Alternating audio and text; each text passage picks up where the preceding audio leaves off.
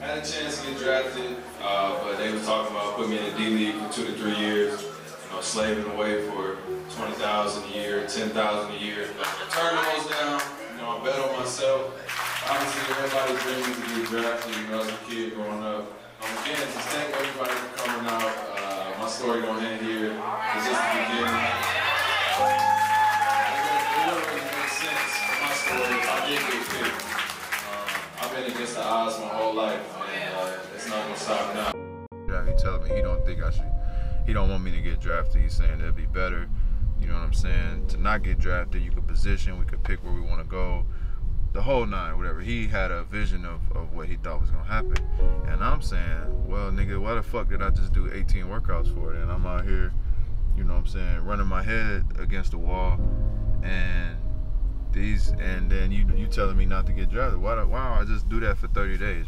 And in that moment, he's just like, well, you know, just trust me. He told me, just trust me, trust me, trust me. That's what he telling me. Trust me, trust me, trust me. I'm telling you, it'll work out. You can make a team. You're good enough to, you're an NBA player, you're not a D-League player. And he said, you know, just bet on yourself. And that shit just hit me. It was like a movie almost, like where everything just stopped and slowed down. You want to try to do both summer leagues and take no money? If I got a chance to make Toronto, I might as well take the money and then work my way up from there.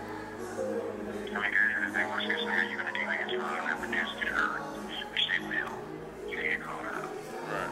Yeah, I mean, if that's worst case scenario is take a 50 for a fucking training camp. I took that chance with the Raptors. I'm not even really looking at the whole thing of like, they already got 3 point guards. They just drafted a point guard last year. They got an all-star point guard. They got one of the best backups in the league. Like, I didn't even think that far ahead. I was like, I know that there's a guy in the front office that likes me. So there's one dude that likes me, right? That's all I need. And I'll do the rest. So I'm like, shit, I'm just gonna work my way up.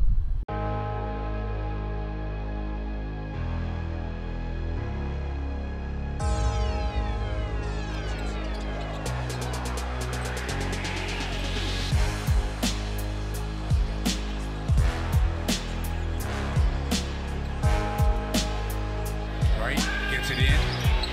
Back to VanVleet. VanVleet will take a three. Take a three.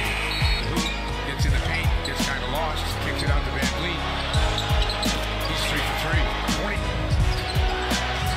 And once again, good defense. VanVleet. Sides. Near the three. And it's good. Short. DeRozan with plenty of time. It's 5 seconds. DeRozan on the drive and kick from the corner.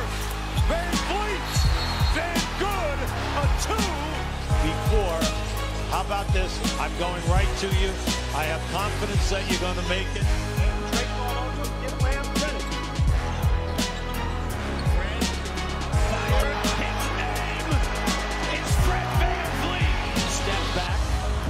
3 doesn't go. Tapped out. VanVleet looks around. And Fred gets the roll. There's that look-off you were talking about. That's the look, and that's what happened. Trent Jr. back over to Achua, swings it to Fred, turns the corner and tagging with a left. Ingram. Double, finds Fred from the logo.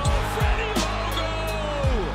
We'll see you in Cleveland. Coffee lines it up, 3 doesn't go, long rebound. Tracked down by VanVleet.